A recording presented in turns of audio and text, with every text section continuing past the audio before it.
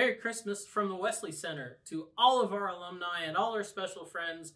We thought we'd do something special this year that we'd never done before and do something just for our alumni. And this is going to go out on the alumni group page on Facebook. And then later on, we might just share it with the world. But tonight's Christmas Eve. So we thought, especially for those of our alumni that have kids at home, especially young kids, that you might like your Uncle Keith to read you the night before Christmas. So settle back. We've got a nice fire going in the fireplace. Kind of smells like fried chicken because, you know, it's Christmas. You got to get some KFC in the house. And so let's settle back and read The Night Before Christmas by Clement C. Moore.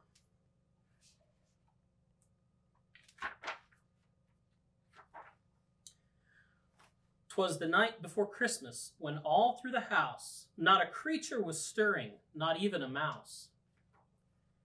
The stockings were hung by the chimney with care, in hopes that St. Nicholas soon would be there.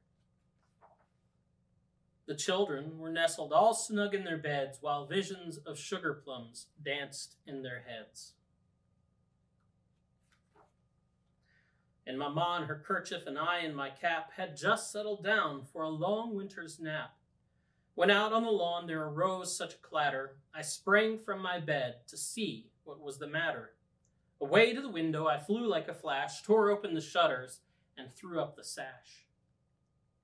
The moon on the breast of the new-fallen snow gave a luster of midday to objects below, when what to my wondering eyes should appear but a miniature sleigh, and 8 tiny reindeer, with a little old driver so lively and quick, I knew in a moment it must be St. Nick. More rapid than eagles his coursers they came, and he whistled and shouted and called them by name. Now Dasher, now Dancer, now Prancer and Vixen, on Comet, on Cupid, on Donner and Blitzen, to the top of the porch, to the top of the wall, now dash away, dash away, dash away all. As dry leaves that before the wild hurricane fly, when they meet with an obstacle mount to the sky, so up to the housetop the coursers they flew, with a sleigh full of toys, and St. Nicholas too. And then in a twinkling I heard on the roof the prancing and pawing of each little hoof. As I drew in my head and was turning around, down the chimney St. Nicholas came with a bound. Just thought I'd check. He was dressed all in fur from his head to his foot, and his clothes were all tarnished with ashes and soot.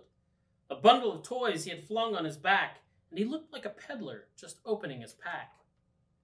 His eyes, how they twinkled, his dimples, how merry. His cheeks were like roses, his nose like a cherry. His droll little mouth was drawn up like a bow, and the beard of his chin was as white as the snow. The stump of a pipe he held tight in his teeth, and the smoke, it encircled his head like a wreath.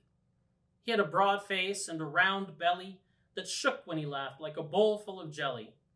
He was chubby and plump, a right jolly old elf, and I laughed when I saw him in spite of myself. A wink of his eye and a twist of his head soon gave me to know I had nothing to dread. He spoke not a word, but went straight to his work, and filled all the stockings, then turned with a jerk. And laying a finger aside of his nose, and giving a nod, up the chimney he rose. He sprang to his sleigh, to his team gave a whistle, and away they all flew like the down of a thistle. But I heard him exclaim as he drove out of sight, "Happy Christmas to all, and to all a good night." And so Merry Christmas once again to all of our friends and alumni, and we really hope that this next year is a much better year for you than we've had this year. Merry Christmas and a Happy New Year.